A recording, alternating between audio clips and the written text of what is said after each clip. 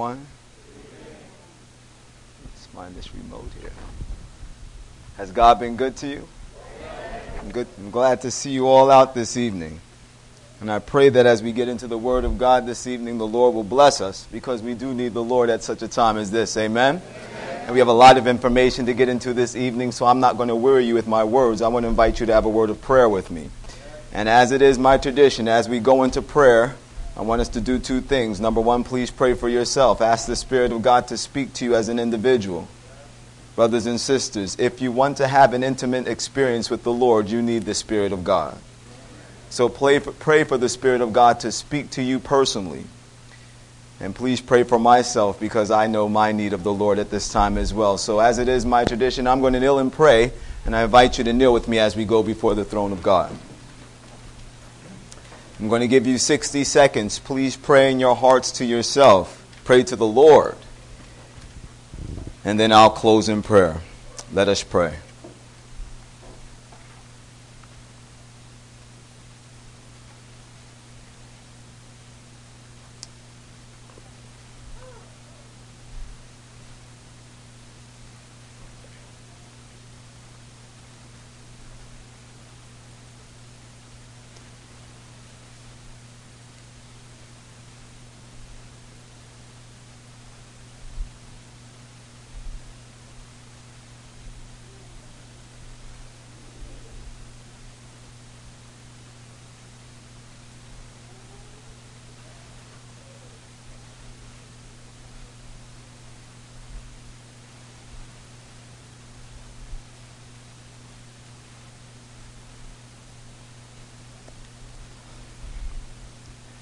Father in heaven,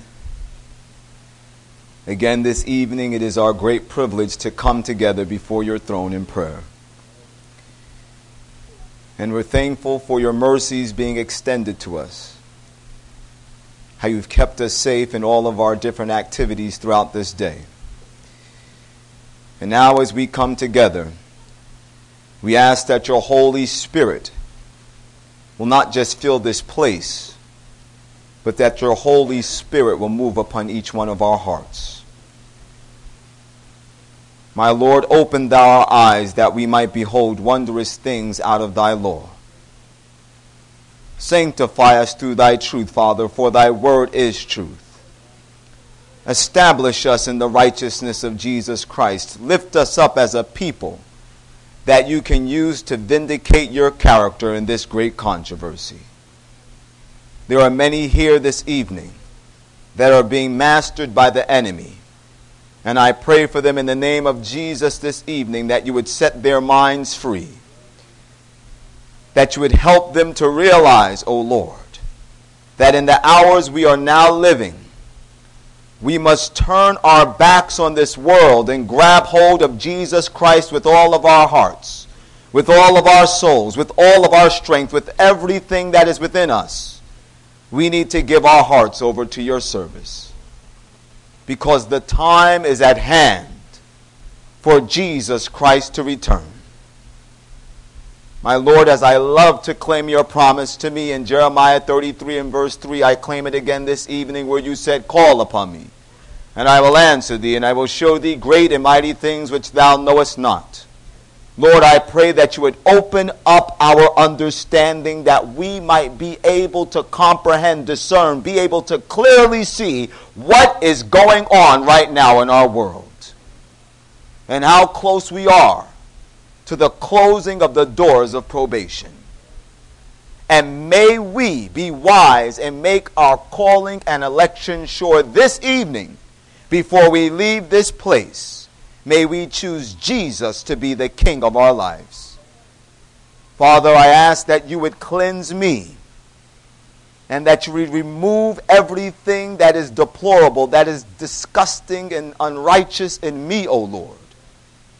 Cleanse me of pride and selfishness. Remove everything from me, Lord, that will make your Spirit not be able to use me the way that you desire to use me this evening, because we need to hear your voice clearly. Thank you for hearing and answering our prayers. And now with all the angelic host I say, lift up your heads, O ye gates, and be lifted up, ye everlasting doors, and the King of glory shall come in. Who is this King of glory? The Lord strong and mighty, the Lord mighty in battle. Lift up your heads, O ye gates, and be lifted up, ye everlasting doors, and the King of glory shall come in. Who is this King of glory? The Lord of hosts. You and you alone are the King of glory, for thine is the kingdom and the power and the glory forever and ever. Amen.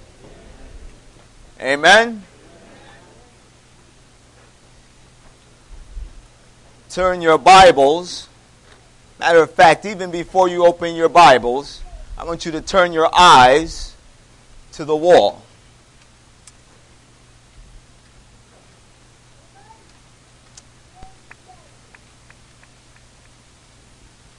What you're looking at right now is some technology that's been developed by the military-industrial complex. As you can see, it's called Big Dog. This weaponry has been designed to assist the U.S. military in seeking out enemy combatants, violent extremists, or what we simply know as terrorists. This contraption can climb mountains, can walk in snow. It's got the balance of a ballerina. It carries a 200-pound payload, and it's fully equipped with a fully automatic .45 caliber rifle. You ever seen a .45 caliber bullet before? It'll blow a hole right through you. Once again, this technology has been developed to assist the military in seeking out enemy combatants, violent extremists, or what we simply call what? Terrorists. Here's some more interesting technology that's been developed by the military-industrial complex. It looks like a pigeon, but it's really a covert surveillance device. It's called an MAV. And this technology has been developed to assist our military once again in carrying out covert surveillance operations and seeking out enemy violent combatants, or rather enemy extremists or violent extremists, enemy combatants, or terrorists. Oh, here we go. Can you see now? Enemy combatants, violent extremists, or terrorists. And as you'll see, they have not only developed this technology to look like and to simulate the flight patterns of a bird, but they've actually developed this technology to look like and simulate the flight patterns of the average housefly. And these covert surveillance devices, these insect drones, they're also equipped with explosives so that they can attach themselves to their targets, be self-destructed, thereby destroying their target. Once again, this technology has been developed to assist the military, the authorities, in seeking out violent extremists, enemy combatants, or terrorists. Are you following me so far? Now, you may be wondering, why am I showing you all this technology dealing with terrorists? You're going to find out in a moment. But what you're looking at right now is an actual test flight of one of these nano hummingbirds or hummingbird drones. So that's the hummingbird drone. And that's the video feed that's coming back from the hummingbird drone. Can you see it now?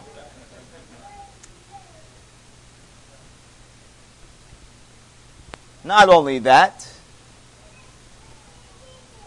here's the insect drones that they've developed. Now, if you saw that, would you know that was a robotic device? These things have been sighted in large metropolitan areas in the United States of America. Would you believe that something like that could possibly be lethal?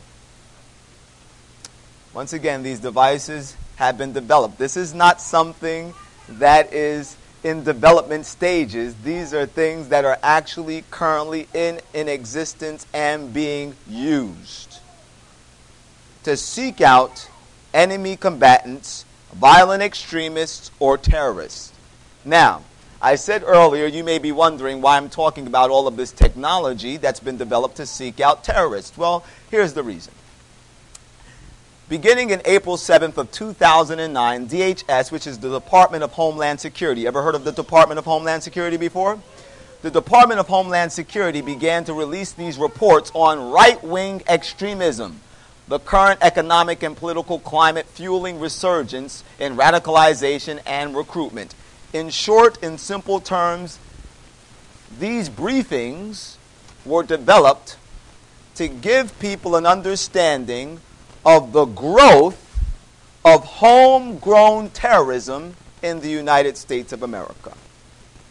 And in these documents, the Department of Homeland Security began to list different types of philosophies or teachings that people can promote that would make them possible threats to the United States government, possible violent extremists, radicals, enemy combatants. Amongst this list of teachings or philosophies, what do you think was in there? Have mercy, they didn't go that far yet. But brother, they might as well have. They might as well have, as you're going to know in a second. Well, amongst what was listed, amongst the different teachings that one could promote that can make you a violent extremist or a terrorist, are those that teach end-time prophecies. So if you teach end-time prophecies, you can be a possible threat to the United States government. And then in further reports that were released by this same Department of Homeland Security, they also said those that are anti-Catholic could possibly be violent extremists, enemy combatants, or homegrown terrorists in the United States of America. Whoa! Do you know anybody that teaches end-time prophecies? Brothers and have mercy. Brothers and sisters, the books of Daniel and Revelation are prophetic books. They contain end-time prophecies. And these books have been encouraged by Jesus to be studied by all of his disciples throughout all the ages. So if one desires to be a follower, a true follower of Jesus Christ, and to study those things which he has left for our edification, our instruction, and our guidance in these last days, and to teach these things to the world, brothers and sisters, according to the Department of Homeland Security, you're in big trouble. And to up the ante, just recently, CNN produced an article. You've heard of CNN before, haven't you? CNN produced an article, and this article was entitled, "When Religion Turns Evil." When religion turns evil. And they released this article in lieu of what just happened with the Boston Massacre. Oh, you didn't think they were going to use that for anything, did you? And they numbered four things that let you know if somebody's religion is turning evil. Do you want to hear the list? Number one, if a person claims that they have the truth and you don't. If you claim you have the truth, your religion might be turning evil. Well, have mercy. Jesus says, I am the truth.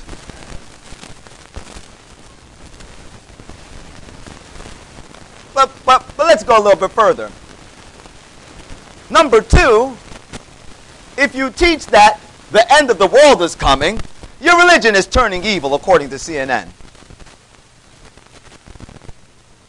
The Bible says the end of all things is at hand. Be ye therefore sober and watch unto prayer. That's what the Bible says in 2 Peter 4 and verse 7. So in other words, brothers and sisters, if you teach the Bible and believe everything that's in the Bible without compromising, your religion might be turning evil in the minds of these men. What I'm trying to share with you this evening is right now there is a movement afoot by the political powers to marginalize religion. Let me make it clear. There's a movement afoot to make being a true Christian, a true believer in the Word of God, one that keeps the commandments of God and the testimony of Jesus Christ, to make you as a radical extremist.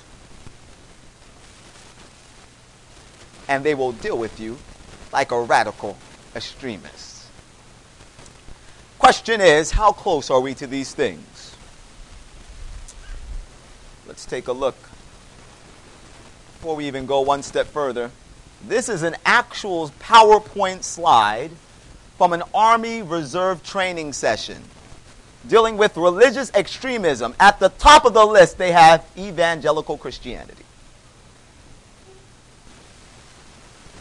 I'm trying to let you know that they're educating people that have guns in their hands and that are supposed to enforce the law, that if you abide by all that is contained within the 66 books of the Bible without swerving, you're a problem maker.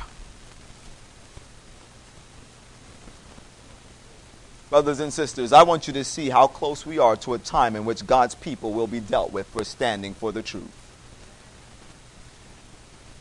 Open your Bibles with me to the book of Daniel 2. That's where we're going to start this evening. Daniel, the 2nd chapter. Because in Daniel, the 2nd chapter, we find one of the most comprehensive Bible prophecies. And for those of you here that are not familiar with Daniel chapter 2, I'm going to give you a little bit of backdrop before we get into the prophetic information found within Daniel chapter 2, and then deal with the interpretation of the prophetic information that's found within Daniel chapter 2. In Daniel chapter 2, we're told of a king by the name of Nebuchadnezzar. Nebuchadnezzar was the king of the worldwide governing superpower at that time known as Babylon. One night we are told that Nebuchadnezzar had a dream. Matter of fact, he dreamed dreams. He had the same dream over and over and over again, and he knew there was something important about that dream. But in the midst of having the dream, his sleep broke from him, the word of God said. And as he arose from this dream, knowing there was something important about this dream, but not being able to remember what he dreamt, Nebuchadnezzar called for all of his trusted counselors, the soothsayers, the magicians, the Chaldeans, the sorcerers, all of these men that he looked to give him wise instruction. And he required of them to do two things. Number one, to reveal to him the dream that he had, and number two, to give an interpretation of the dream that he had. But these individuals were not capable of revealing to Nebuchadnezzar the dream, neither its interpretation. Why? Because the dream that Nebuchadnezzar had was a dream that was given to him by God. And these men were not servants of God. Matter of fact, the Bible says, in speaking with the prophetic information that God reveals unto humanity in the book of Deuteronomy 29 and 29. Keep your finger in Daniel 2. Go with me to Deuteronomy 29:29. Are you there? Deuteronomy 29:29. I'm just going to keep moving. If I go too fast, you'll tell me slow, brother, all right? Slow, brother. Bible says in Deuteronomy 29:29, the secret things belongeth unto the Lord thy God, but those things which are revealed belong unto us and to our children forever, that we might do all the words of his what? So only those whose hearts are ready to yield to be obedient to the revealed will of God, only these type of individuals that are willing to submit to God, these are the people that God will reveal his secret things unto. But these men that were Nebuchadnezzar's counselors, they were not servants of God. They would never follow God. These men were in the occult. These men were demon worshipers. These men were sorcerers. They were all caught up in the black arts, and therefore God would have nothing to do with them.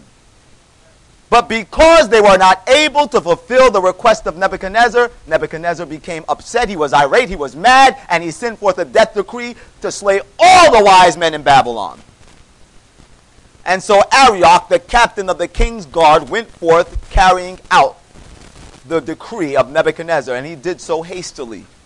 But we're told that in Babylon at that time, there were 4 Hebrew young men that were educated in the schools of Babylon to become wise men in the courts of Nebuchadnezzar. And I'm going to call them by their real names: Daniel, Hananiah, Mishael, and Azariah. If you want to know their Babylonian names, it's Belteshazzar, Shadrach, Meshach, and Abednego. You know those names, don't you, right? Amen. And when Arioch came unto them, getting ready to carry out the king's decree, which is to take off their heads, Daniel said, why has this decree gone forth so hastily from the king? Then Arioch told Daniel what had taken place a little bit earlier that day, and then Daniel asked if he could receive some time. And if he could receive some time, that he would be able to reveal to Nebuchadnezzar the dream and its interpretation. And so when his request was granted by Nebuchadnezzar, Daniel and his 3 friends went and prayed. They got on their knees and they sought God.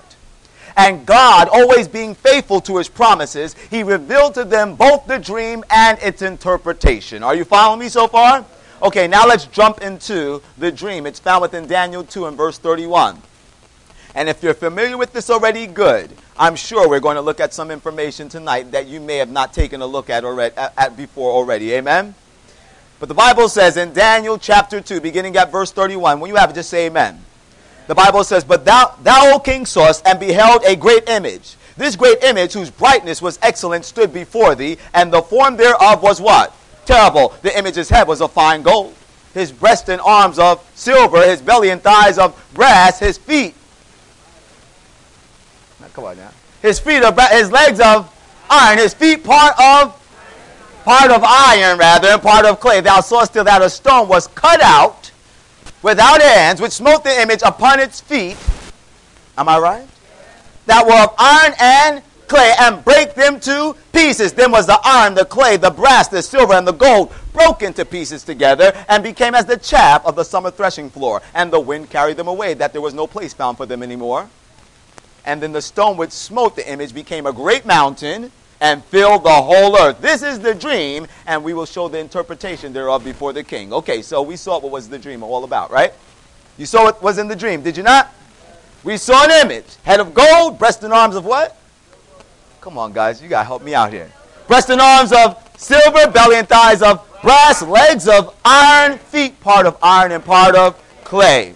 Then a stone comes and smites the image, and the whole image is broken down, and then that stone becomes a great mountain. Fills the whole earth. Amen. Now, let's go back for a second, because I'm helping you out right now. Now, go with me to Daniel chapter 2. Daniel 2, beginning at verse 37, because now we're going to look at the interpretation of what that image was all about. Are you there with me? The Bible says there, thou, O king, art a king of kings, for the God of heaven hath given thee a kingdom and power and strength and glory, for wheresoever the children of men dwell, the beasts of the field and the fowls of the heaven hath he given into thine hand, and hath made thee ruler over them all. Thou art this head of gold, and after thee shall arise another kingdom that is inferior to thee, and a third kingdom of brass, which shall bear rule over some of the earth. Over all the earth. I'm trying to make sure you're reading the Bible with me. Amen? So, the Bible just let us know what these metals were symbolic of. In Daniel chapter 2 and verse 38, we're told that the head of gold was a symbol of Nebuchadnezzar's empire, that was Babylon. Then we're told that the breast and arms of silver is symbolic of a kingdom that would rise up into existence after Babylon, that would be inferior to Babylon, the same way that silver is inferior to gold, and a third kingdom of brass. Doesn't get any more clear than that. So each one of these metals are symbolic of kingdoms, political powers, stately powers. Are you following me so far? The head of gold is our beginning point. We know that to be Babylon. So, what kingdom came into existence and began to rule over the then known world after Babylon? Your answer is Medo-Persia. Somebody give me a scripture to prove that. Oh, I see. I knew you were going to be loud on Medo-Persia. But where's the scripture, brother? How do you know it's true? Bible says to the law and to the testimony, if you don't speak according to that word, there's no light in you. Come on, is there no light in anybody in here? No light in anybody in here. Daniel chapter 8? No. You want to prove without a shadow of a doubt that after Babylon came up Medo-Persia. Don't scratch your head now.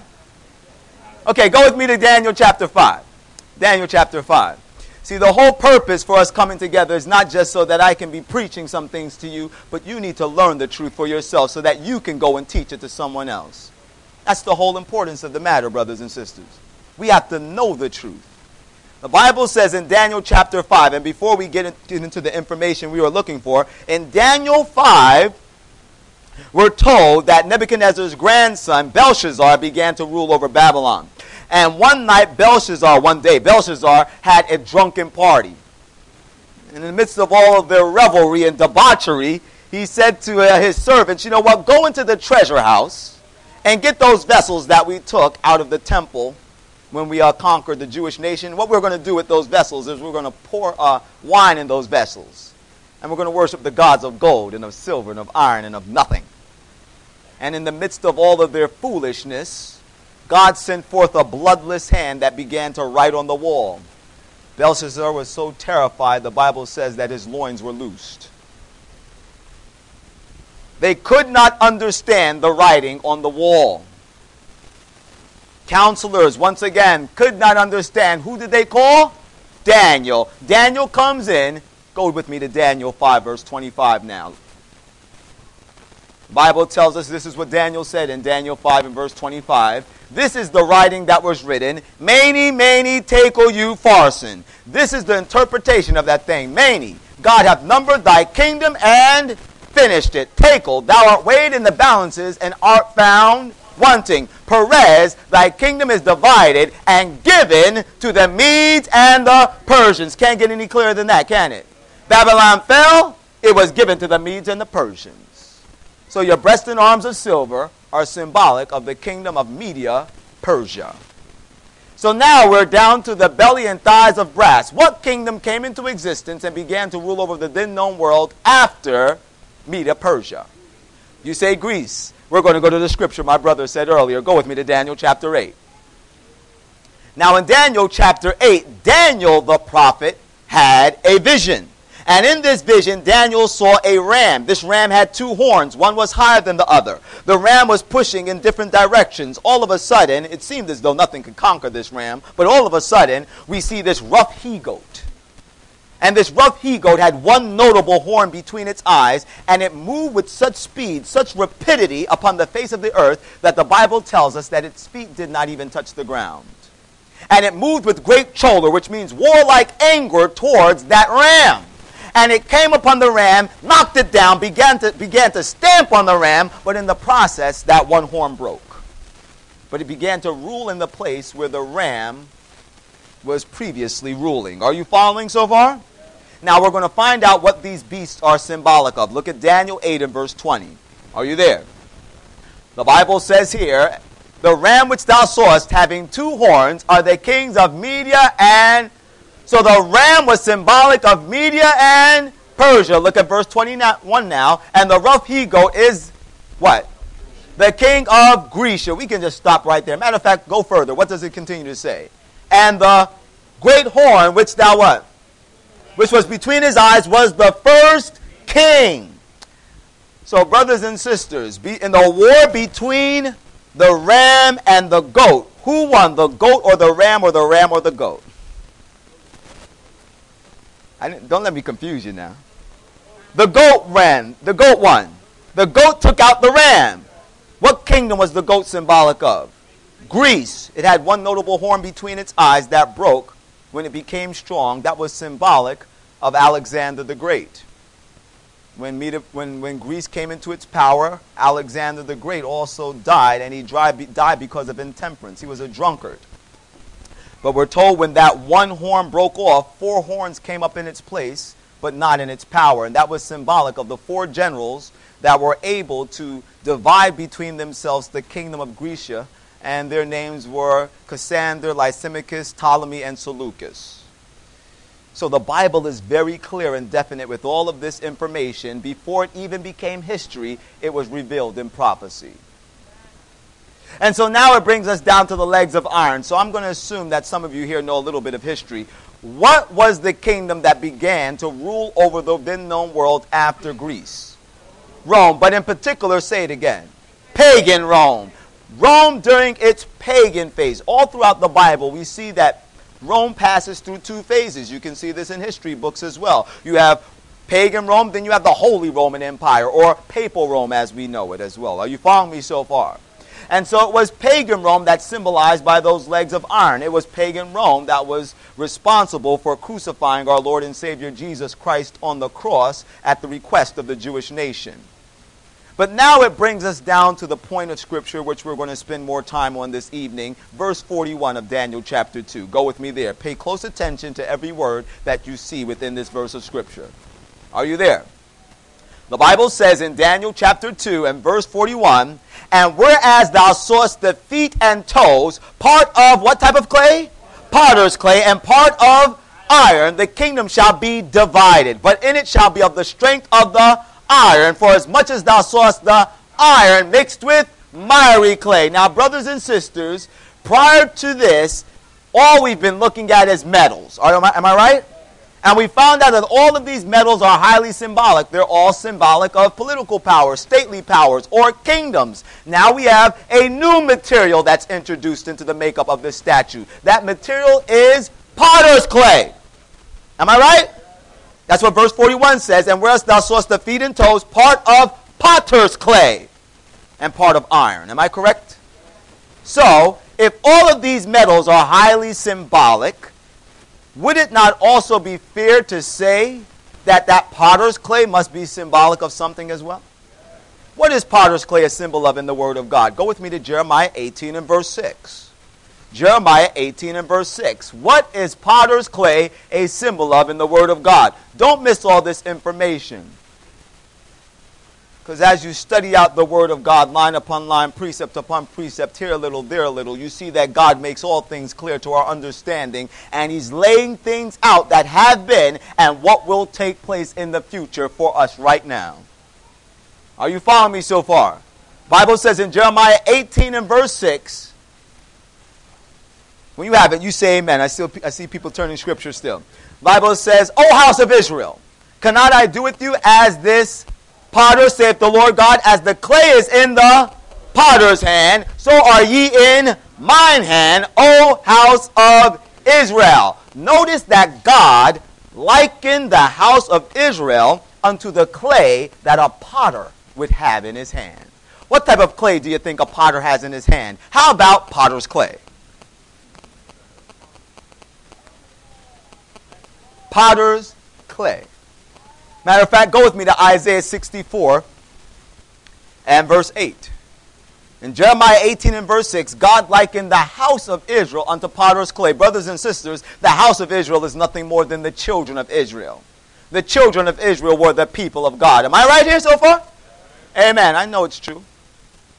I just want to make sure you know it's true. Amen.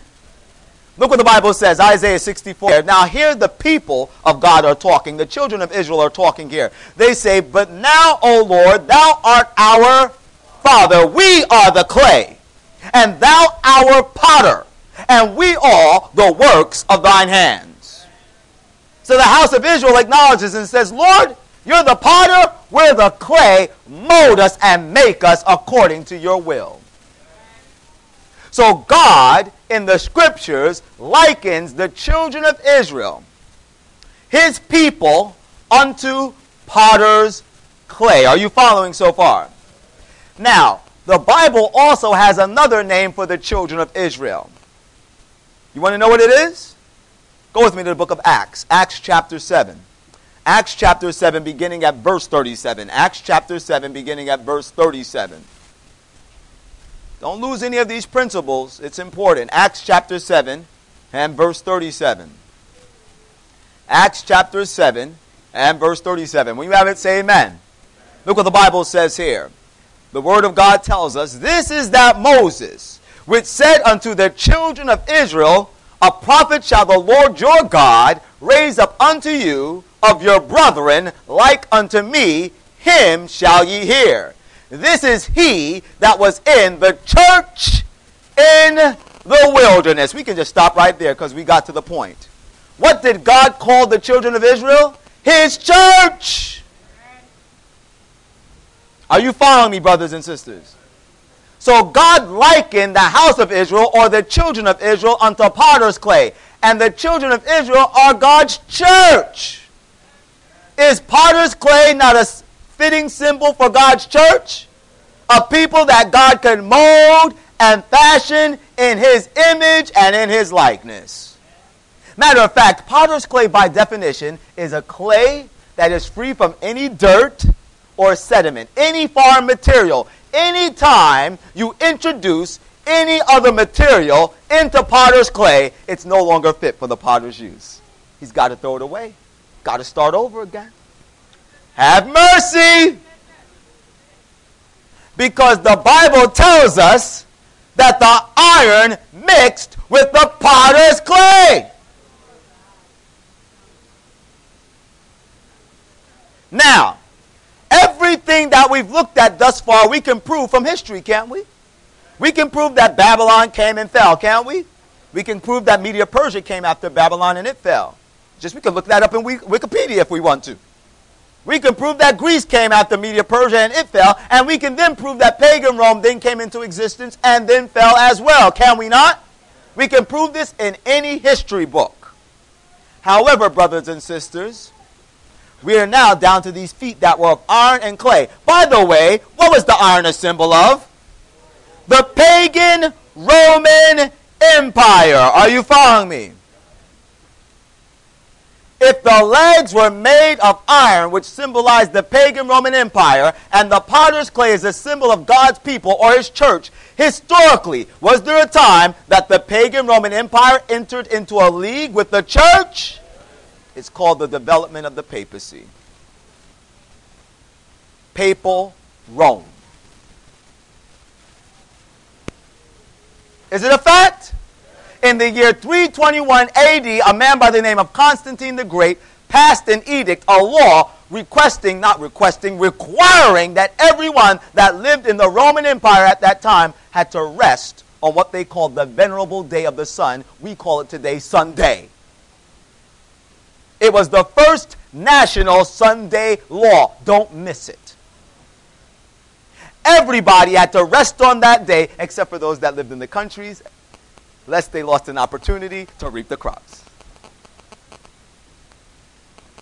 That fusion between the church and the state marked the time of the birth of this union that we're looking at here.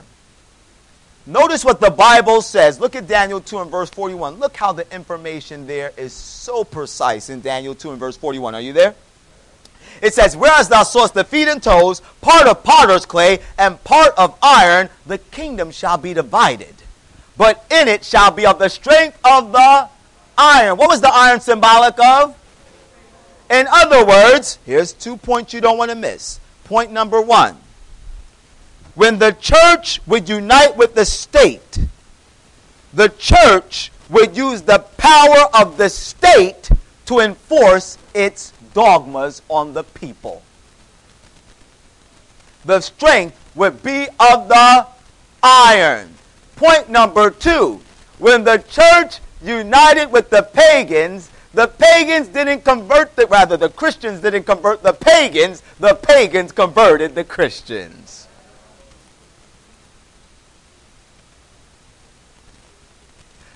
I'll never forget it. First time that I visited the Vatican, I went to Rome. I visited the Vatican. I was a young man. I'm still a young man.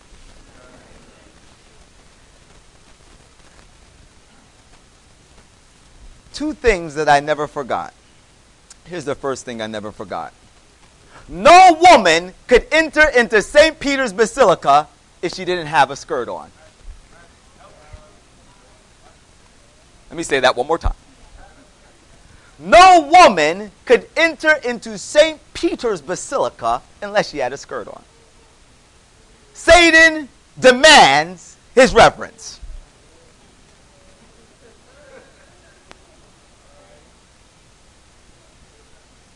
It's a fact. Point number 2. They have this statue in there of Peter. It's really a statue of Jupiter. They just call him Peter. It's made of cast iron. The people kissed and rubbed the feet of that statue so many times that there's no foot there anymore. It's just a mass of metal. Brothers and sisters, every form of paganism, you can find it in the Vatican. The biggest obelisk, it's in Vatican Square. The biggest solar wheel, it's in Vatican Square. Matter of fact, they had something called the Pantheon that the Romans set up. The Pantheon was this temple that they set up that every time the Roman armies conquered a nation, they would take their pagan gods or idols and they would place them inside of that building. So it was just basically like a museum of pagan idols. Well, it's no longer that. They just converted it now into a cathedral for Mary. You get my point? The strength would be of the iron. Paganism would convert Christianity in this fusion between the church and the state. And that's what happens for any of us, brothers and sisters. Anytime you try to enter into league with the world, you will always become like the world. And so many times we're deceived in thinking, you know what? We can bring them to Jesus if we do what they're doing. No, maybe if we make up holy hip-hop. We need some holy reggae. Ain't no such thing. There is no way you're going to bring the world to Jesus by being like the world. There has to be a marked difference. Brothers and sisters, if people want the world, they just stay in the world.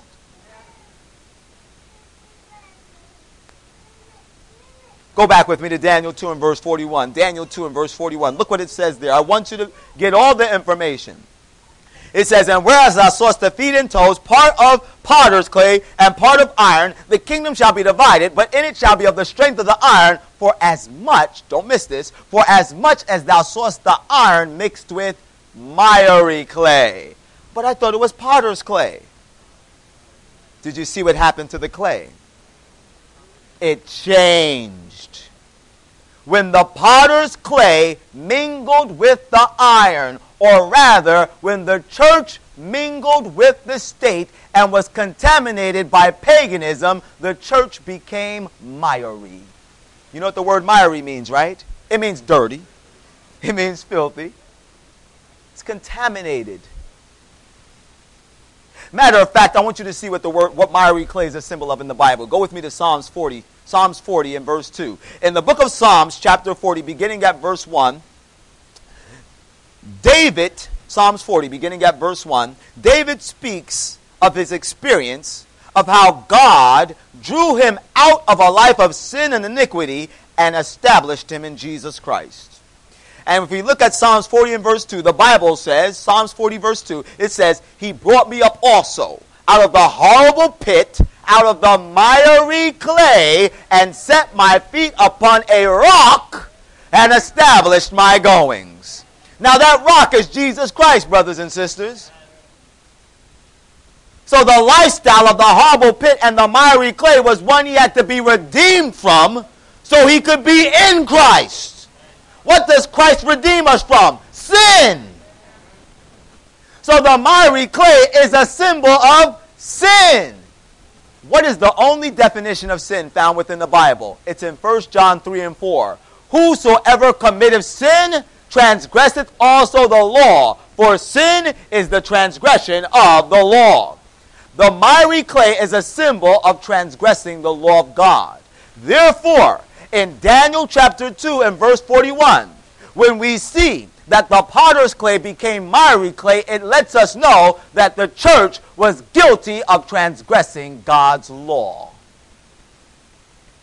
Did the papacy transgress the law of God? Come on now, Daniel chapter 7. We are told that this power, the little horn power of Daniel chapter 7, which is the symbol that's used there for the papal Roman Empire, we are told that it would think to change times and laws. The papacy removed the second commandment, which is forbidding the worshiping of images. That's why you can see all of these different statues and images within their worship system. And they completely changed the fourth commandment, which tells us to remember the Sabbath day, God's seventh day, to keep it holy, and not the first day, which they have appointed now as God's rest day. But they cannot appoint anything to be God's rest day, because only God can make something holy and sanctify it. The Pope has no ability to sanctify a sandwich. Amen? Amen? So, brothers and sisters, this power is discussed to the very T. Right here in Daniel chapter 2 and verse 41. And then in verses 42 and 43 of Daniel chapter 2, we're told of a time in which the nations of our world would seek to bring about all the world or all the nations under one government structure, and they would seek to do so through intermarriage and military conquest. Napoleon tried to do it, Hitler tried to do it, Charlemagne tried to do it, etc., etc. They were all unsuccessful. But then the Bible goes on to say in Daniel 2 and verse 44, but in the days of these kings, the God of heaven shall set up a kingdom which shall never be destroyed, and it shall break in pieces and consume all these other kingdoms, and shall stand forever. And all of that right there in verse 44 is a symbol, or rather the interpretation of the symbol of the stone smiting the image in its feet. Brothers and sisters, that stone is symbolic of Jesus Christ coming and overthrowing the kingdoms of this world and establishing God's eternal order. Matter of fact, the Bible tells us, go with me to the book of Matthew chapter 21. Let's just look at it. Matthew chapter 21 and verse 42. Matthew 21 verse 42. Please, when you have it, say amen. Matthew 21 and verse 42. Don't get tired. We just got started. Matthew 21 and verse 42. Are you there? The Bible tells us in Matthew 21 and verse 42, Jesus said, did you never read? The stone which the builders rejected, the same is become the head of the corner. This is the Lord's doing, and is what? Marvelous in our eyes. Now jump down to verse 44. The Bible goes on to say what? Whosoever therefore shall fall on this stone shall be broken, but on whomsoever it shall fall, it will grind him into powder. Did you know that that word powder in the original Greek means that the stone will grind him into chaff? Did you see that word chaff anywhere else? It's in Daniel chapter 2. When the stone smites the image, it's crumbled and it becomes like the chaff of the summer threshing floor. Jesus Christ was even then speaking of the prophecy of Daniel chapter 2. And he said, now's the time to fall on the stone. Now's the time to have those sinful traits of your character broken up. Now's the time to have a transformation experience. Now's the time to yield your hearts to Jesus Christ. Because when he comes, he's coming for business. Fall on the stone. Don't let the stone fall on you. And the Bible lets us know at what time the stone will come. We are told, but in the days of these kings. Did you see that in Daniel 2 and verse 44? Did you see that? The phrase in the days of, you can't miss this. The phrase in the days of means during the lifetime of, during the existence of these kings. That's when the God of heaven will set up a kingdom. Well, what kings is the Bible talking about? Come on now, think about it. I'm giving you some time. I'm flipping some slides right here. Think about it. Somebody said something. Say it again. The brother said the kings are in the toes. Well, it can't be talking about Nebuchadnezzar, could it? Because he's dead and gone. Can't be talking about Darius or Cyrus. Can't be talking about Alexander the Great or Ptolemy, Seleucus, or any of those, could he be? He's not talking about the Caesars. Whoever those kings are, they have to be associated with those feet. Those feet that were emerging of iron and clay. Are you following me? And whoever those kings are, brothers and sisters, not only are they associated with the feet because the stone hits the feet, but those kings have to be kings that will be reigning in the future. Because Jesus has not come as of yet. Are you following me? So does the Bible speak of 10 kings? By the way, I said 10 kings because if God has blessed you, how many toes do you have on your feet? 10. Does the Bible speak of 10 kings that will be in existence just prior to the second coming of Jesus Christ, that will enter into controversy with Christ, that will collide with the stone? Go with me to Revelation chapter 17. Revelation, the 17th chapter. Word of God is sweet, brothers and sisters. Revelation chapter 17. Let's begin at verse 12. When you have it, say amen. Bible says, Revelation chapter 12, Revelation 17 rather. Sorry about that. Revelation chapter 17 and verse 12. Look what the word of God says beginning at verse 12. And the 10 horns which thou sawest are 10 what? Which have no kingdom as of yet, but shall receive power as what? Kings. For how long? 1 hour with the beast. These have one mind, and shall give their power and their strength unto the beast. But now look at the very next verse. And these shall make war with the Lamb, and the Lamb shall overcome them, for he is he is Lord of lords and King of kings, and those that are with him are the called and the chosen and the faithful.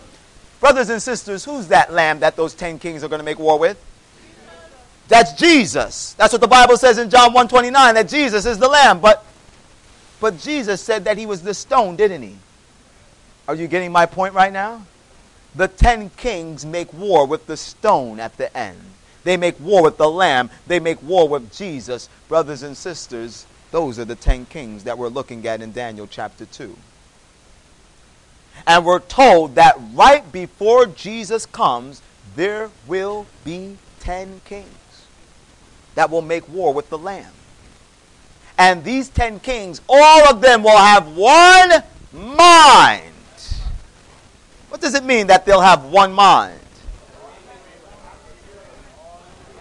Well, let's see what the Bible has to say about it. How about that? Go with me to the book of Philippians chapter 2. Philippians chapter 2, and we're going to look at verse 2. In Philippians chapter 2 and verse 2, the Bible lets us know in principle, what it means to have one mind. Philippians chapter 2 and verse 2, and as you turn there, I'm going to look at another scripture. Amen? Are you there? You let me know by saying amen, and I'll keep going. Okay, the Bible tells us in Philippians chapter 2, beginning at verse 2, fulfill ye my joy that ye be what? Like-minded, having the same love, being of one accord, of one mind. So in principle, to be of one mind, you must be in one accord. So this means that in the future, the 10 kingdoms, or the 10 kings, by the way, the number 10 in the Bible is a universal number. Did you hear that? That means that in the future, the nations of our world, all of them, they will all be united. Or there will be a uniting of the nations, or a United Nations. Are you with me?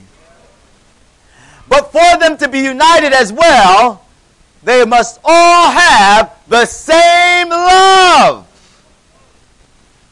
What type of love do you think they might have? Go with me to the book of 1 Timothy chapter 6. 1 Timothy chapter 6 and verse 10.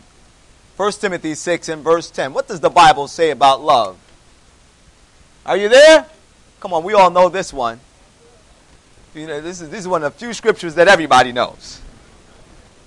For the love of money is the root of all evil. Brothers and sisters, do you think it may be possible that in the very near future, the nations of our world will be inclined, that they'll be enticed to unite together as one for the purpose of stabilizing their economies, to secure their prosperity and their wealth?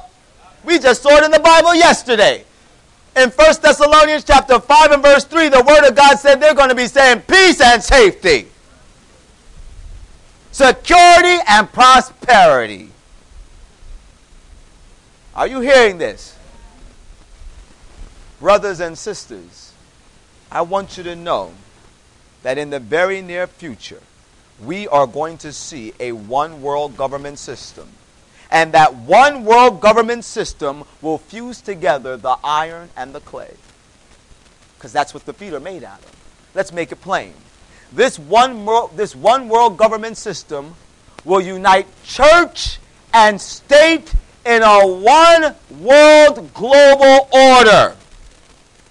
And as the Bible says in the book of Ecclesiastes, chapter 3 and verse 15, which tells us there, that which hath been is now, and that which is to be hath already been, and God requireth that which is past, which simply means the things that happened in the past, they're taking place right now in our present day society.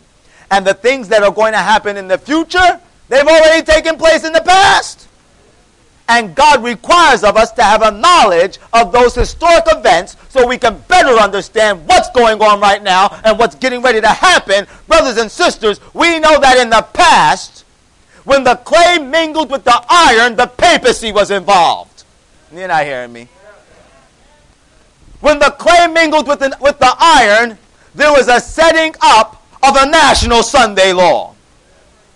When the clay mingled with the iron, everybody that refused to obey the dictates of the Pope were persecuted, slain, and sent to bloody graves.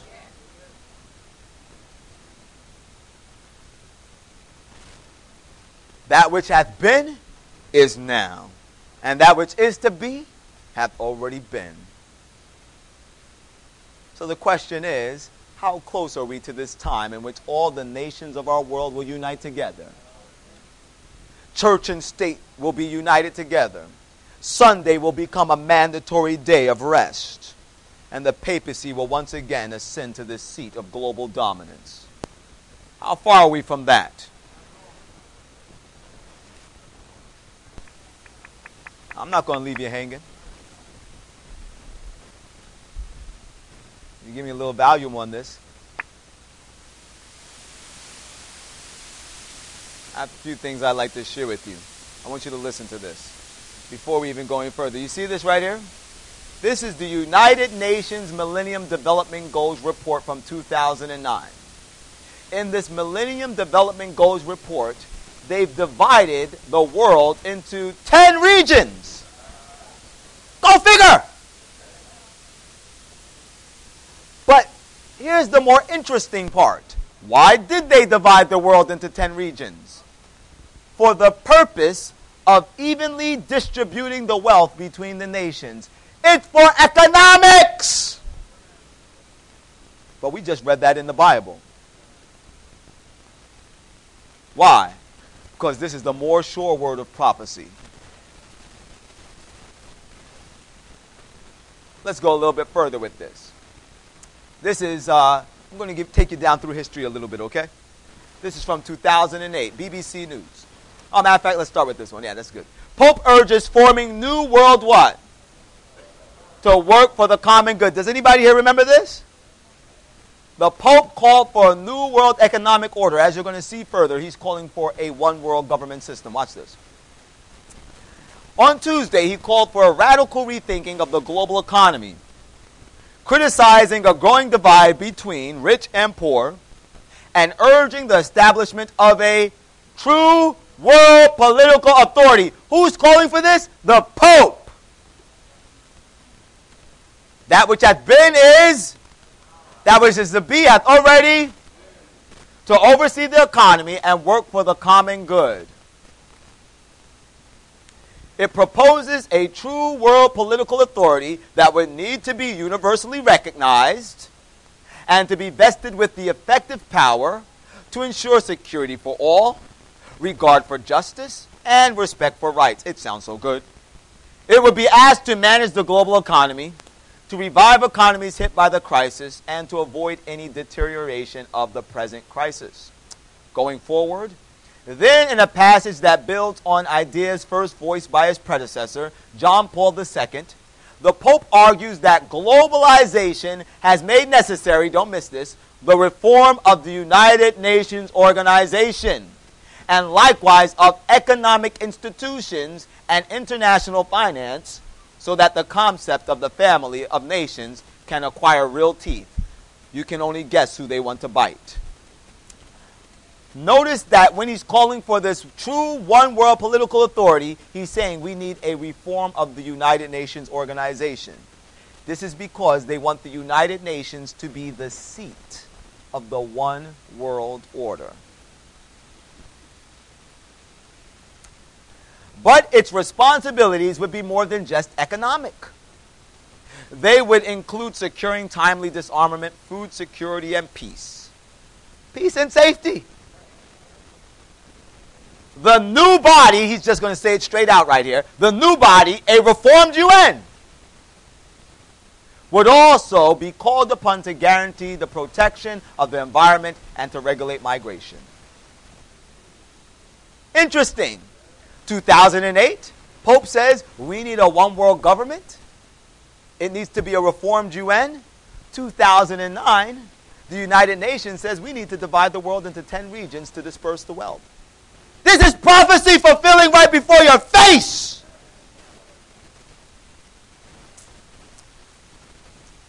Okay, same situation, different news outfit. This is from USA Today. The title of this article is Pope Calls for God-Centered Global Economy. Pope Benedict XVI today called for reforming the United Nations and establishing a true world political authority with real teeth to manage the global economy with God-centered ethics. He's talking about a global political order that is governed by religious principles. What's that, brothers and sisters? Church and state. That which hath been is now. That which is to be hath already been. Watch this statement here. The encyclical also echoes Benedict's many speeches saying that to resound the global economy, every responsibility and commitment must be rooted in the values of Christian truth. Whose Christian truth? Their brand of Christian truth. Remember, their brand of Christian truth is the Pope is infallible. He is the vicar, the representative of God on earth, and whatever he says is law. Okay, let's keep going. Let's keep going. 2010. Listen closely. This is BBC News. Mondays used to be a very different day to the rest of the week. One day we could all relax, we could see friends and family, we could go to church. It's all changed. Should the Sabbath be a day of rest? Christina, we've gone beyond the point of return on this, haven't we? I mean, here you are, you've got a deadline for tomorrow, you've got to write an article, you've got to appear on a wonderful television program on a Sunday morning. It's not the way we live now, is it? No, but wouldn't it be nice if the government sent us a message that they didn't think of us only as units of consumption and production and worker bees. Yeah. Just once in a week, we were let off the hook, and we could not shop, and we could not work, and actually concentrate on the whole self. On each other. And on each other. Why not? Oh, it sounds so good. Sundays used to be a very different day in the week. But then he called Sunday the Sabbath. Are you following? But did you notice how they discussed the whole Sabbath issue? They said it should be a day in which we don't have to shop, we can spend time with each other. Where was God in it? Do you know why they're presenting the concept of a day of rest without God? They're presenting it this way, brothers and sisters, so that the people that are not religiously inclined will also like the idea of there being a day of rest.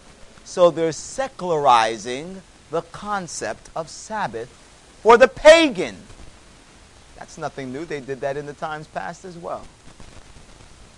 That's the same way that Constantine was able to get the pagans to start worship, the pagans and the Christians to come together on one day in times past.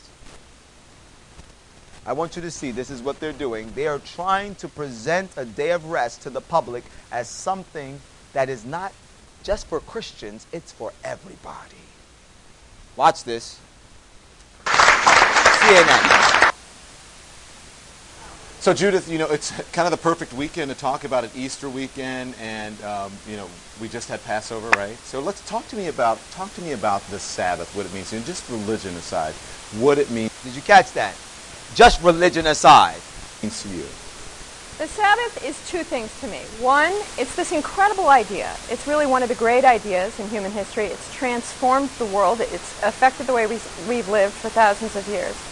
And I was interested in thinking about it, studying it, learning its history before it kind of disappeared from our lives. So that was the big idea that I had about the Sabbath. And then what it meant to me personally was it was a way to get outside of the workaday, driven, careerist life that I was leading. It's interesting because you talk about, Christians, any religion, people have these moments where they feel like they're searching for something, right? And then it can be even harder now, as you say, we're connected. I'm showing my BlackBerry and my iPhone, and you're always connected. And sometimes, do you think it's always about religion, or is it just about connecting to source, connecting to family, pulling back and not being so involved in the rat race?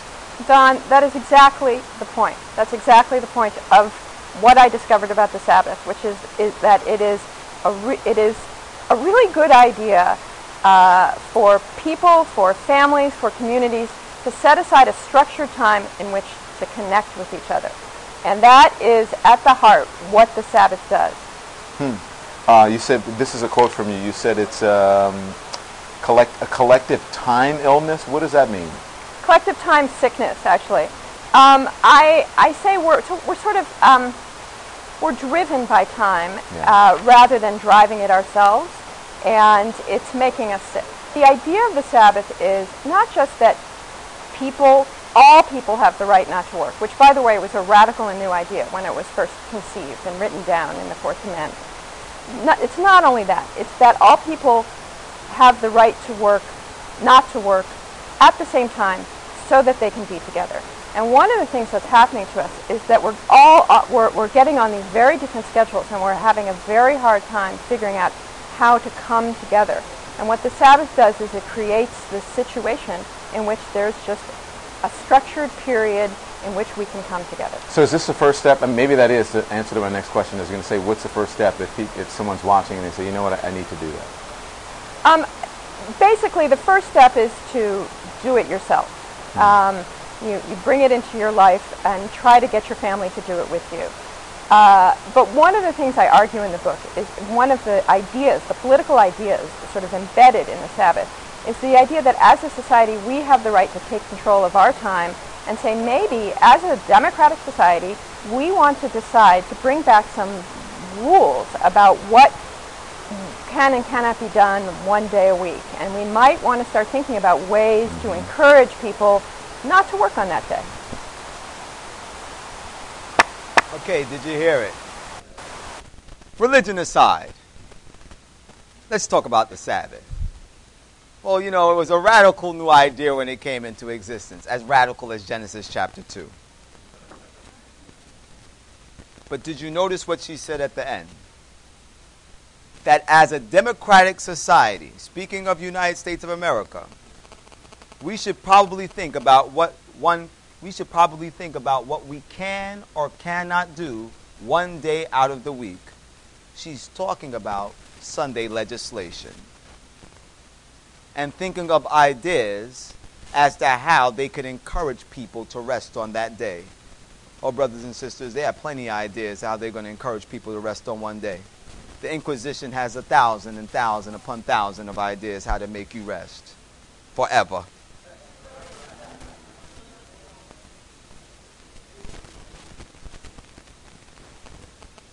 Do you understand?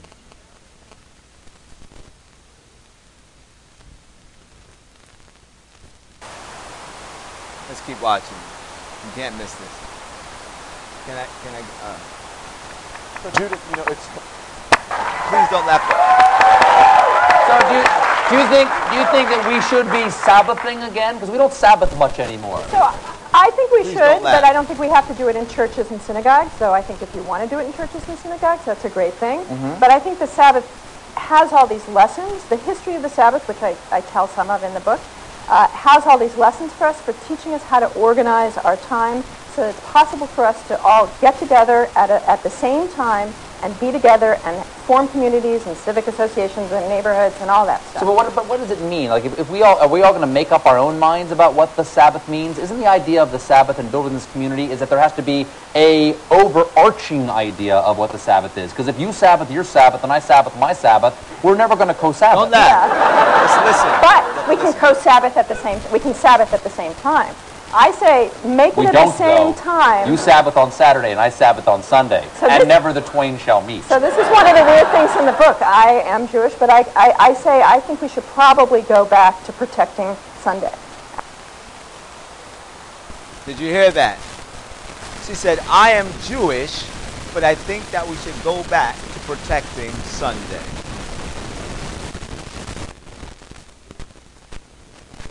See, brothers and sisters, what I'm trying to share with you right now is there is a movement afoot for Sunday legislation to become a reality. And the minds of the people worldwide are being prepared for this day of rest. In many nations, it has already begun. But we are shown clearly in the Bible that the United States of America is literally the last hotbed of Bible prophecy. It is what the United States of America will do on this issue that will have an impact upon all the nations of our world. And right now, religious liberty is under fire in the United States of America.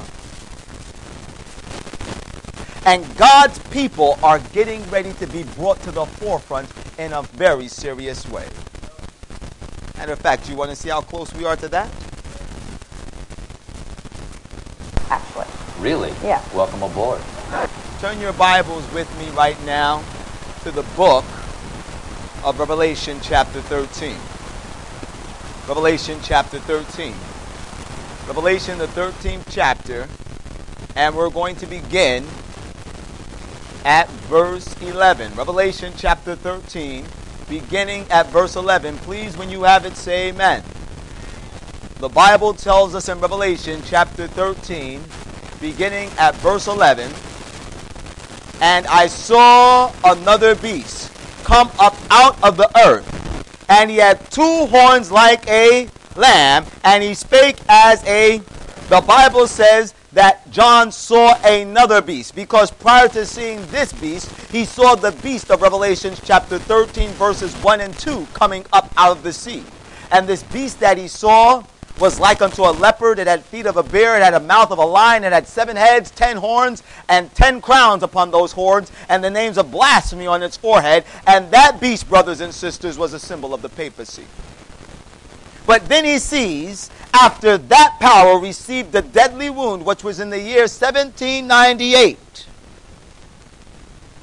he saw another beast now come up into existence. And this beast had 2 horns like a lamb, and it spake as a dragon. Now notice that I said earlier that the first beast was a symbol of the papacy. This is because in the Bible, a beast is symbolic of a kingdom. Let's prove that. Go with me to Daniel chapter 7. Daniel 7, and we're going to begin at verse 2. Daniel 7, and beginning at verse 2. Don't miss any of the information, though you may think you're familiar with these things, or though you may already be familiar with these things, because all of the information is invaluable. It will build a picture as we look at it this evening. In Daniel 7 and verse 2, the Bible says, Daniel spake and said, I saw in my vision by the night, and behold, the 4 winds of the heaven strove upon the great sea, and 4 great beasts came up out of the sea, diverse one from another. Are you with me? Now look at verse 17, same chapter. It will define what these beasts are. It says here, Daniel 7 and 17. Are you there? Daniel 7:17. It says, these great beasts which are 4 kings which shall arise out of the earth. Now go with me to verse 23. Bible tells us there, thus he said, the fourth beast shall be the fourth kingdom upon the earth. So a beast in Bible prophecy is symbolic of a kingdom. And we see these four great kingdoms coming up out of the sea. Do you remember what the sea or the waters are symbolic of in Bible prophecy? They're symbolic of nations, multitudes, peoples, and nations. Amen? Matter of fact, let's just read it. Let's make it clear. Revelation 17:15. Revelation 17:15. Repetition deepens impression. Revelation 17:15. The Bible tells us in Revelation chapter 17 and verse 15, he said unto me, the woman which thou sawest, or rather the waters which thou sawest, where the whore sittest, are peoples and multitudes and nations and tongues. That's right. So, the waters in the Bible are symbolic of peoples, many people. Amen? So we see these four great kingdoms coming up in the midst of many people. They came into existence in a highly populated area. But in the book of Revelation, chapter 13 and verse 11, we see a beast not coming up out of the sea or the waters, but we see a beast coming up out of the earth, which is the direct opposite of the waters. Which means that this is a nation that rose into prominence in a sparsely populated place of the globe. Are you following? And when this nation comes up, it has two horns like a... The Bible tells us in John chapter 1 and verse 29, the next day John seeth Jesus coming unto him and saith, behold, the Lamb of which taketh away the sin of the... So the Lamb is the great symbol of Jesus Christ. This lets us know that when this nation would rise into prominence in a sparsely populated place on planet Earth, it would come up professing to be Christian in nature. It will profess to be a Christian nation.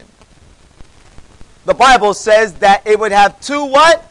Horns like a lamb. Go with me to Habakkuk chapter 3 and verse 4. Habakkuk chapter 3 and verse 4. You tired yet? Habakkuk chapter 3 and verse 4. The Bible tells us in Habakkuk chapter 3 and verse 4 what horns are symbolic of. Habakkuk. I know you haven't read that one recently. Chapter 3 and verse 4. Are you there? Look what the Bible says here. His brightness was as the light. He had horns coming out of his hands, and therein was the hiding of his power. So horns in the Bible are symbolic of power. So those horns that are connected to that beast are symbolic of the power of that beast. But let me get a little bit more specific here. I want you to go home and study this for yourself. When you go into the Old Testament and you look at the Old Testament sanctuary system, have you ever heard of the sanctuary before? In the sanctuary, there were some pieces of furniture. In the outer court, you had the altar of burnt sacrifice. It had four corners, and there were four horns at the corners of that altar. When the priest would take the blood from the sacrifice that was presented by the sinner that was confessing his sins, that blood would be taken and placed on each one of those horns, on the four horns of that altar. Symbolic of the fact that there is power in the blood to cleanse us from all of our sin. Because the number 4 is a complete number. The power in the blood can completely cleanse us from all of our sin. If you go into the most holy place, which was the first department of the sanctuary, I said the most holy place, didn't I? The holy place, which is the first department of the sanctuary, we had three pieces of furniture in there. On the south side, you had the candlesticks. On the north side, you had the table of showbread. And pressing hard against the veil that separated the holy from the most holy, you had the altar of burnt incense. And that altar also had four horns on it. The priest would also take blood and place them on those horns. By the way, that altar of incense was symbolic of the prayers of the saints ascending to God, mingled with the righteousness of Jesus Christ. So the blood going on those horns was symbolic that there's power in prayer. Are you getting it? See, if you paid attention to what I'm sharing with you, you'll notice something. Horns in the Bible are symbolic of power of whatever they're connected to. Did you get it? in Revelation 13 and verse 11, those horns are not connected to altars. They're connected to a beast. But the beast is a symbol of a kingdom. So those horns are symbolic of governmental powers. Makes sense? And whatever those governmental powers are, they promote the principles of the Lamb. Come on, follow me. Because those two horns are like a...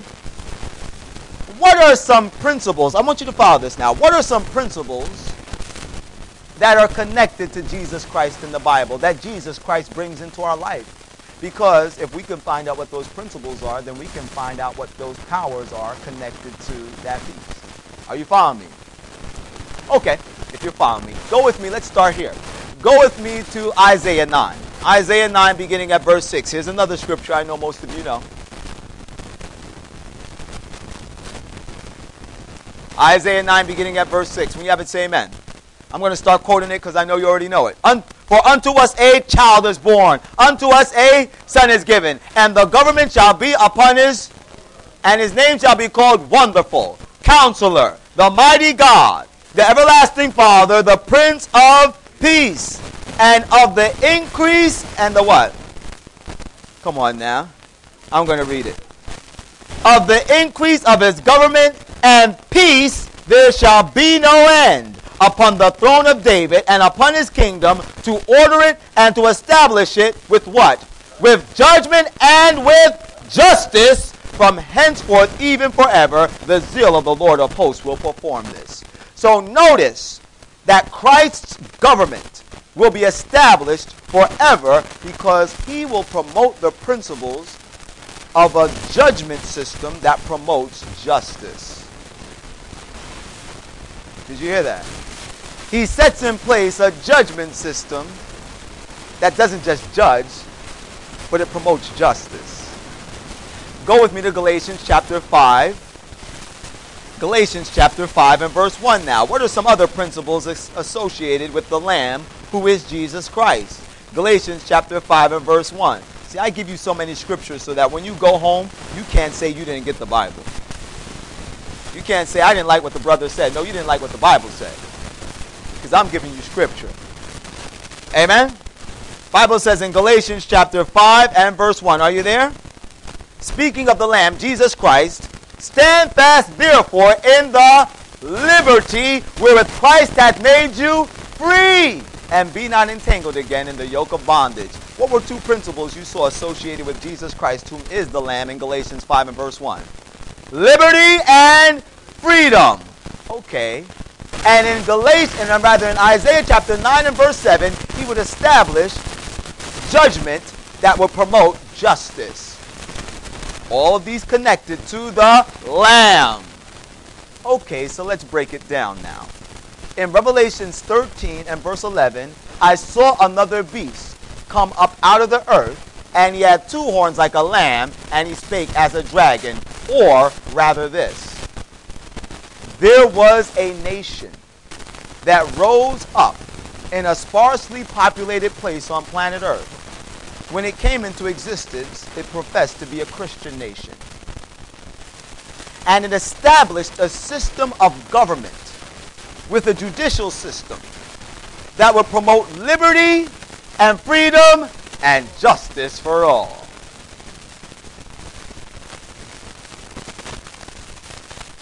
What nation do you know of that does all these things? There's only one nation, brothers and sisters. That's the United States of America. You don't need a history book. You need the Bible. It's the United States of America that's being spoken of right here in Revelation 13 and verse 11. And we're told that this professed Christian nation that promotes liberty and freedom and justice for all, primarily through these two great principles that they have at the foundation of their government, which is republicanism, a government of the people, by the people, and for the people. And Protestantism, which is religious liberty, freedom of conscience. You can worship what you want to worship, when you want to worship, how you want to worship. We're told that this nation will one day speak like a dragon. The dragon, brothers and sisters, according to Revelations 12 and 9, is the symbol of the devil himself. That means that nation, my country, will move away from its Christian roots and begin to carry out the agenda of the devil. The only way that a nation can speak is through its legislation and through its judicial bodies. That means in the near future, or maybe even now, the United States of America will or is even now setting in place legislation that will promote the designs of the devil. And the devil only has one agenda. And it's found within Revelation 12 and verse 17. Revelation 12 and 17. Revelation 12 and 17. I'm coming to an end now. I got a couple more things I want to show you if you want to see them. Revelations 12 and 17. The Bible says the agenda of the dragon is, and the dragon was wroth with the woman, and went to make war with the remnant of her seed, which keep the commandments of God and have the testimony of Jesus Christ. The devil's agenda, the dragon's agenda, is to persecute, destroy, and annihilate God's commandment-keeping people. Which means the United States of America will or is already beginning to set in place legislation that is designed for the purpose of dealing with God's people.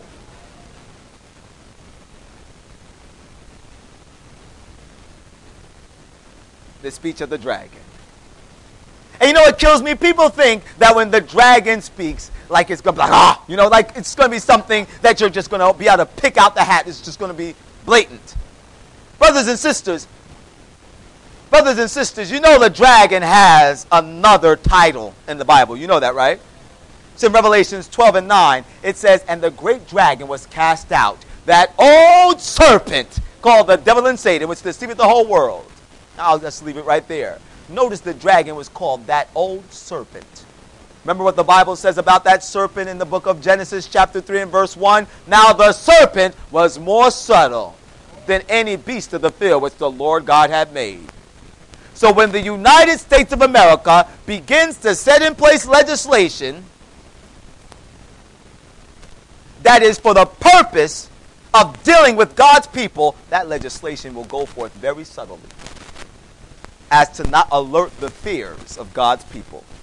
Oh, I didn't see it on CNN. Of course you didn't see it on CNN, brother. It's going subtly.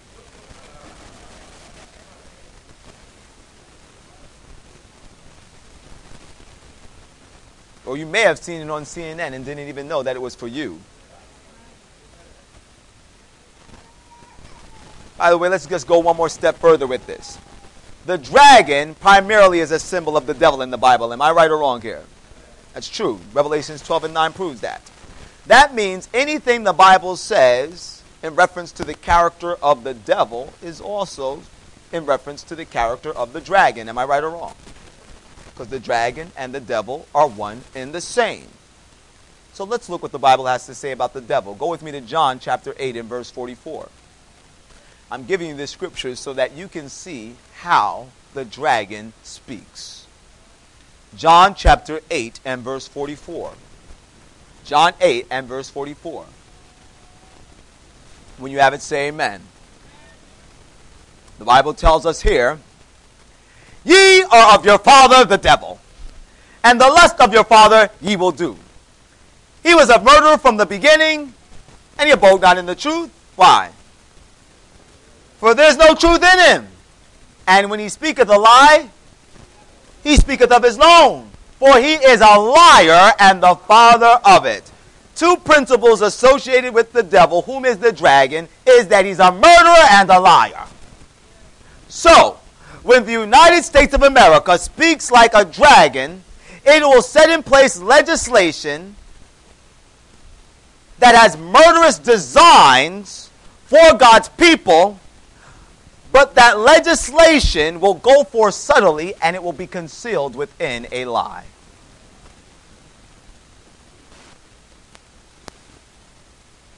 Did you catch that? Now, what is the lie that will conceal the murderous designs that will be contained within the legislation. What will be the lie? Well, before we go any further, because you're saying Sunday law, before we go any further, let's just prove it from the Bible. Before we go any further, who's the father of lies? You just read it from your Bible. So anytime someone speaks, they're speaking under a lie. They're speaking under the influence of or they're speaking like a dragon. You got the point? Go with me now to Jeremiah chapter 7 and verse 3. Jeremiah 7 and verse 3. What is the lie that will conceal the murderous designs for God's people? Jeremiah 7 and 3. Are you there with me? The Bible tells us here in Jeremiah chapter 7 and verse 3. Are you there? Okay, the Bible says, they bend their tongues like their bows for... Am I saying the wrong thing? Am I saying the wrong thing? There's no 7:3? I'm giving you the wrong chapter. Jeremiah 9:3. That's all right. You got to put me to the law and to the testimony too. I did it to you. It's okay. Amen. Are we there now? Bible tells us Jeremiah 9:3. Jeremiah 9:3. This is correct. It says, they bend their tongues like their what? Bows for lies. Yet they are not valiant for the truth upon the earth, for they proceed from evil to evil, and they know not me, saith the Lord. Pay close attention.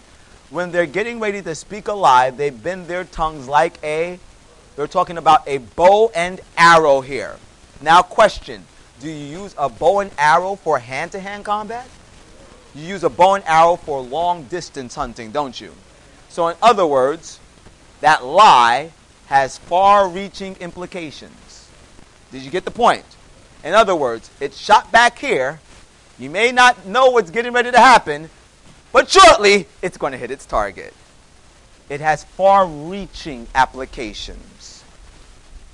You get the point? So in other words, the lie might be spoken now. You might not know the effects of the lie now, but you will feel it in the future. Go with me now to verse 8, same chapter. Look at what the lie is now. Here's our answer. The Bible tells us here, their tongue is like an arrow shot out. It speaketh deceit. One speaketh peaceably to his neighbor with his mouth, but in heart he layeth his weight. Did you get it? What's the lie, brothers and sisters? The lie is peace. You didn't get it. Have mercy. He speaks peaceably to his neighbor with his mouth, but in his heart he layeth his weight. The lie is peace. The legislation that will contain the murderous designs for God's people that will have far-reaching implications. When the legislation is set in place, it will be set in place, and the purpose they will say that it is set in place for is for peace. Okay, let me break it down further for you. Citizens of the United States of America. After 9/11, the borders of the United States of America have never been the same. And now once again, after the bombings in Boston, we see that terrorism is on the rise in our country. And because we want to ensure that our children and our grandchildren will be able to continue to enjoy the wonderful privileges that we have enjoyed for generations in our nation, we need to set in place this legislation. Yes, it will strip you of some of your freedoms, but it's to ensure your peace and safety.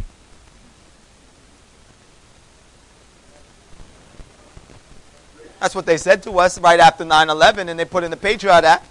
It worked then. It worked then. It's going to work again. Let me ask you a question, brothers and sisters. You think they're not setting up for you? They might not even know that they're setting up for you, but the devil is using them to set it up for you. Let me show you something here. Let me show you something. Look at this. At the end of 2011, actually, beginning 2012, President Obama set in place a piece of legislation. No, it's the end of 2012, actually. He set in place a piece of legislation that single-handedly destroyed our Bill of Rights. That might not mean anything to you right now, but remember, when it goes down in America, it's going down everywhere. And the destruction of the Bill of Rights, brothers and sisters, is tearing down those lamb-like horns. That means the speech of the dragon is going down now. This piece of legislation, the National Defense Authorization Act, has now empowered the U.S. government to lock up U.S. citizens in military detention facilities for an indefinite period of time. That means they could see me on the street, throw me in the back of a black van, take me to a military detention facility. I don't have to have a court hearing, no trial, no evidence presented in the court. They can leave me in that prison, rot and die. Nobody in my family has to know where I'm at. They can torture me, end the story. This is what President Obama, he attached this signing statement to this piece of legislation. I want you to hear what he said. Moreover, I want to clarify that my administration will not authorize the indefinite military detention without trial of American citizens. Indeed, I believe that doing so would break with our most important traditions and values as a nation. Okay, I have two questions I want to ask you. Question number one. How many of you here believe a politician's promise? Okay. Question number two. He promises that they won't do it under his administration. But what about the next administration? And then forget about the questions. Let me give you the facts. The fact of the matter is this. A senator by the name of Senator Levine, during one of the Senate sessions, he said directly on the floor, on video, that Obama and his administration required that the indefinite detention of American citizens be introduced into this piece of legislation if they wanted him to sign it into law. You didn't get my point. In other words, what he's saying he wouldn't do, he's saying he actually asked for it. So the brother lied off the top, unfortunately. But maybe he'll be honest and won't lock up a U.S. citizen, because you know they have legislation to get around that as well. Because shortly after passing this piece of legislation, they passed this piece of legislation that I'm getting ready to show you right now, which is called the Enemy Expatriation Act. Simply means that the United States government can strip U.S. citizens of their citizenship, which means that you're no longer a U.S. citizen. So if you're no longer a U.S. citizen, then they can just throw you into the facility and Obama can keep his promise, because you're not a citizen anymore. But don't worry. It's only for people that are violent extremists, enemy combatants, or terrorists. Did I tell you earlier that people that teach end-time prophecies are almost... Okay, yeah. You get the point? Brothers and sisters, it's already being prepared. Okay, let's close with this one. These are some of the executive orders. Has anybody here ever heard of an executive order? Executive orders are orders that the president can declare without any, he can just put it in place and Congress has no say-so. Okay? It comes from the top down. That's it. Executive order, these are some orders that Obama has put in place since he's been president. Executive Order 10990 allows the government to take over all modes of transportation and control of highways and seaports. Executive Order 10995 allows the government to seize and control the communication media. Executive Order 10997 allows the government to take over all electrical, power, gas, petroleum, fuels, and minerals. Executive Order 10998 allows the government to take over all food resources and farms. That you will neither buy nor sell. Revelation 13. Oh yes, it's all on the books. The devil is ready to deal with those who won't bow the knee to the mark of the beast.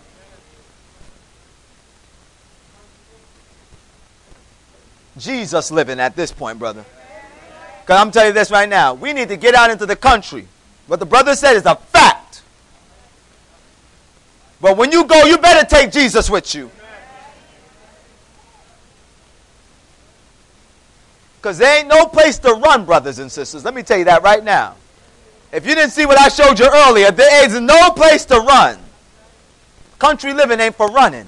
It's for preparation. Remember, John the Baptist went out into the wilderness. Why? He wasn't running. Brother was getting prepared for war.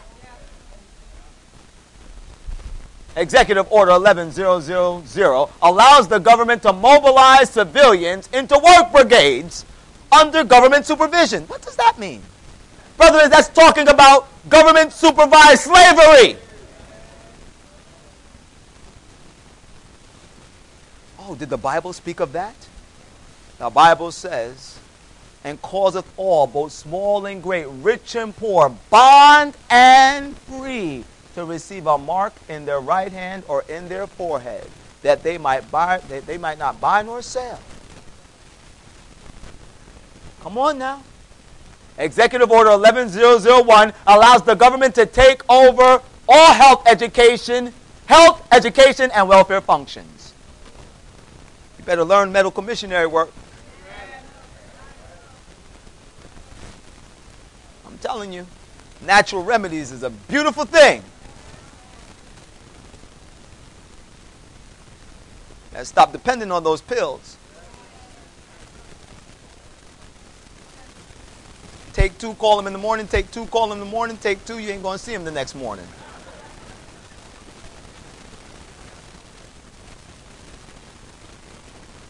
Executive Order 11002 designates the Postmaster General to operate a national registration of all persons.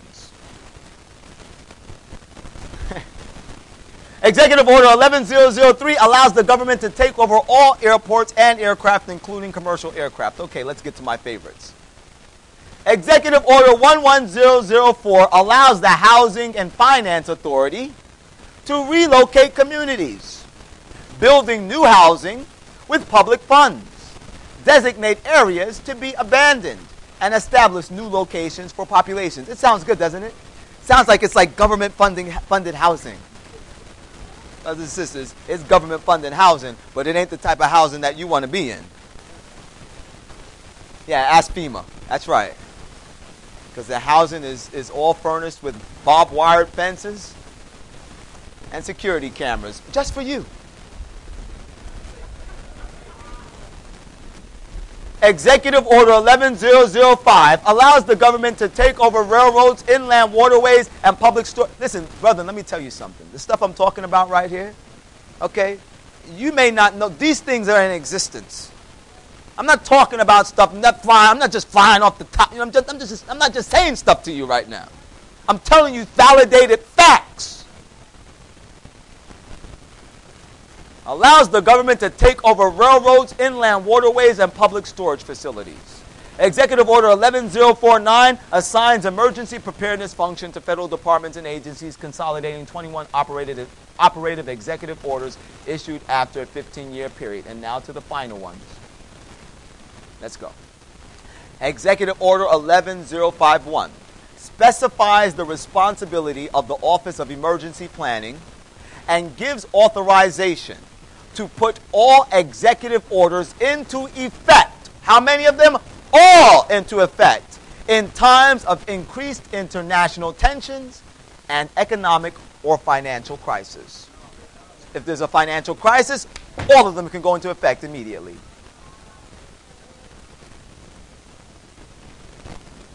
But our finances are looking good worldwide right now. I'm being sarcastic. Executive Order 11310 grants authority to the Department of Justice to enforce the plan set out in executive orders, to institute industrial support, to establish judicial and legislative liaisons. Here's the part some of you guys like. To control all aliens. You're visiting the U.S. anytime soon. To control all aliens. To operate penal correctional institutions. And to advise, and assist the President. And last but certainly not least, Executive Order 11921 allows the Federal Emergency Preparedness Agency to develop plans to establish control over the mechanisms of production and distribution of energy sources, wages, salaries, credit, and the flow of money in the U.S. financial institution, all monies, in any undefined national emergency. There's a national emergency. We need to take over the monetary system. What's the national emergency? We can't tell you. It's undefined. Why? It's a security risk for us to tell you. But that's not the worst part.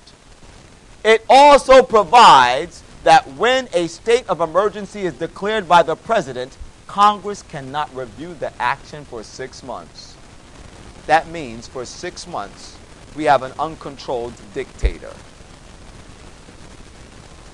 Brothers and sisters,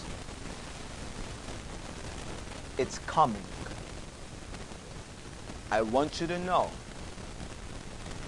when the United States of America sneezes on this issue, the whole world is going to catch the cold. A national Sunday law is on the horizon. Church and state is on the horizon. And we as God's people must find ourselves rooted and grounded in Jesus Christ now like never before. I have a short testimony I'd like to share with you, and then I'm going to close on this. A few years ago, as I was doing the call porter work, I had started going to churches, bringing the health message. And I remembered as I was out one day, I came to this series of quite large white buildings. And I went inside because one of them looked to me to be a church. And I went inside and I didn't see anybody. And I looked around for a while. Then I found myself in an office. And there was a secretary behind the desk. And I talked with her for a moment. And at that point, I was made aware of the fact that I was currently inside of the headquarters of the ecumenical movement there in New York. Now, if you don't know what the ecumenical movement is, the ecumenical movement was something that was started by the Roman Catholic Church. And the purpose of the ecumenical movement is to bring all churches back under the umbrella of Mother Rome. Whatever denomination you are, Jewish and Islam included. And, of course, my eyebrow raised. She got on the phone and she made a phone call. Shortly thereafter, a gentleman came out. It was one of the directors of the ecumenical movement. And he came out and I extended my hand to shake his hand, and he didn't shake my hand. I found that to be very interesting. Undaunted, I just continued to share with him my purpose for being there. And by some means, I don't even remember how, we got into this conversation with one another. And we began to discuss different issues. And as we were discussing some different things, he began to kind of squint his eyes as he looked at me. And he said, "What school did you go to?" And I told him the school that I went to. And he said, "I knew there was something different about you. You're a Seventh-day Adventist, aren't you?" I'm just telling what the brother said to me. And I said, "Yes, I am." And he said, he stepped back and he said, "Well, you know, the best preacher I ever heard was a Seventh-day Adventist." He said, "That preacher sure did know his Bible." And for a couple of minutes, he began to talk about this Seventh-day Adventist minister that he said sure knew his Bible. And then after he finished doing that, he looked at me once again and he said, so you know what we're doing here then? He says, you know all about the Council of Nice. You know what Constantine the Great did in 321 AD. You know about the Council of Laodice. This man began to ravel off all of the history that I would use in a Daniel and Revelation seminar so that one could clearly see that the papacy is the Antichrist power that is spoken of in Bible prophecy. My mouth was so open I could have caught every fly that was in the room. I was shocked. And then I got over the shock real quick and I got real militant. I said, so you know that I know what you know.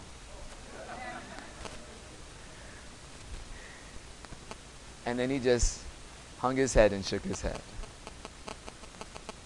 This conversation between me and this gentleman took place a day after I was having a conversation with my late father. And the conversation I had with my father was, we were saying, I wonder if these people that are behind pushing Sunday for a day of rest know what they're really doing. Brothers and sisters, there are some people, it's not all. It's not all. Many are moving in absolute ignorance. Many are moving thinking that they're performing the will of God. Many are moving in this direction thinking that they're being faithful to Christ, desiring to be faithful to Christ. They're deceived. But there are others that know what they're doing as well. And brothers and sisters, as plans are being laid, what are we doing? What type of preparations are you making?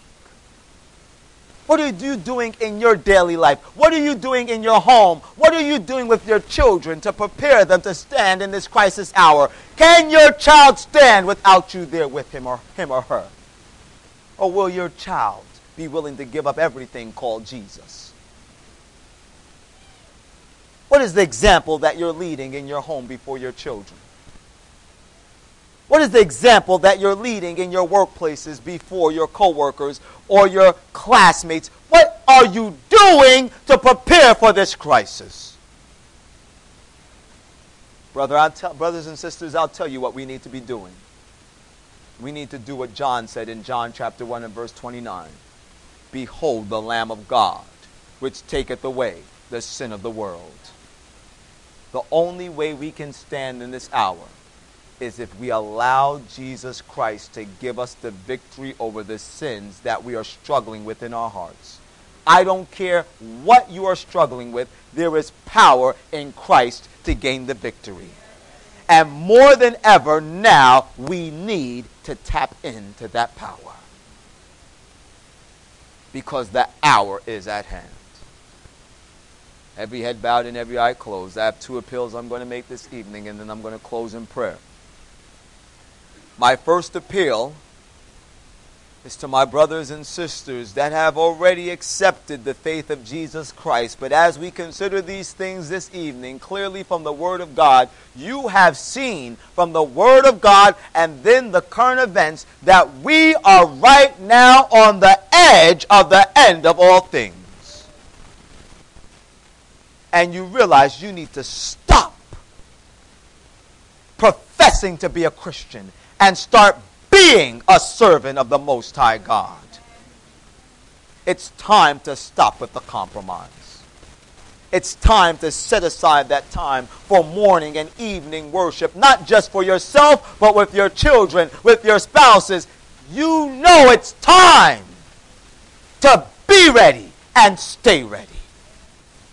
If this evening you want to recommit your heart to that work of being ready in Jesus Christ, I invite you to stand with me. I'm taking my stand as well. I want to be ready. As you continue to bow your heads and close your eyes, I make my final appeal, and then we're going to pray.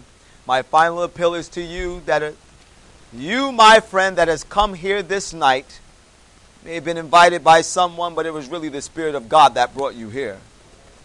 God wanted you to know what's going on in the world because He wants you to be wise so that you can make a wise decision. He wants you to have information so that you can use it for the betterment of yourself and those whom you know stand in need of this same knowledge as well. But before you can do anything with this knowledge, you need Jesus in your life. Because the power comes from being connected with Jesus. All the knowledge in the world can't save us. And tonight, as the Spirit of God has revealed to you what's going on in the world, as the Spirit of God has revealed to you that the Word of God is true, that all that the Bible says is true, and you are realizing that that means as well that it's true that you need to have a Savior. If it is your desire this evening to say, Lord, I don't know what it really means to be a Christian, but I know I want to be a Christian. I know I'm not prepared, but I want to be prepared. I know I need help, and I'm looking to you for help. If tonight you would like to accept Jesus Christ as your Lord and as your Savior for the very first time, I invite you to raise your hand wherever you're at. Is there anyone here like that this evening that would like to accept Jesus into their hearts? That would like to be prepared in this crisis hour?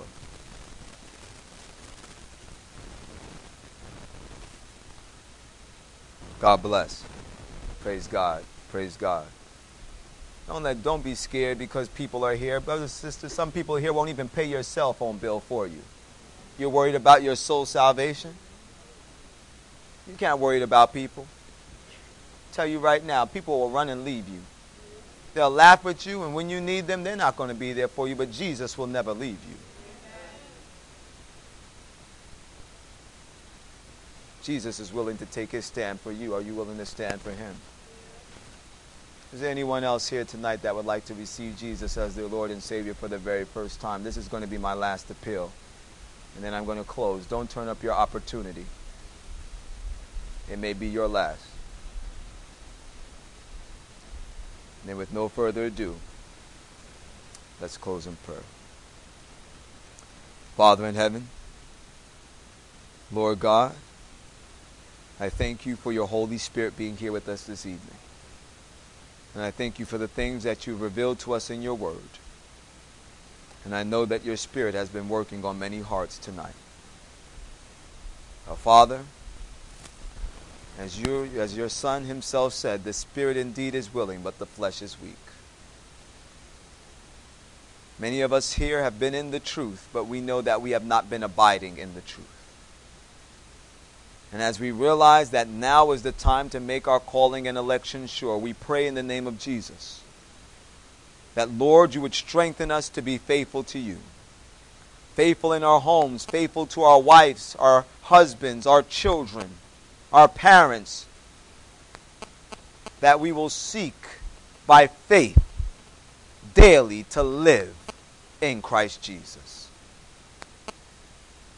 And I pray for those this evening that raised their hands to say that they would want to accept you into their hearts as their Lord and Savior for the very first time. We thank you for them as well. And I pray for them, Lord, that you would keep them from falling, and that you would not allow the enemy to turn them from their decisions. And Father, I pray specially as well for those tonight whom I know your Spirit has spoken to and told them that they need to accept you into their hearts. But because of embarrassment, they did not raise their hands. I ask, Father, that you would give them no peace,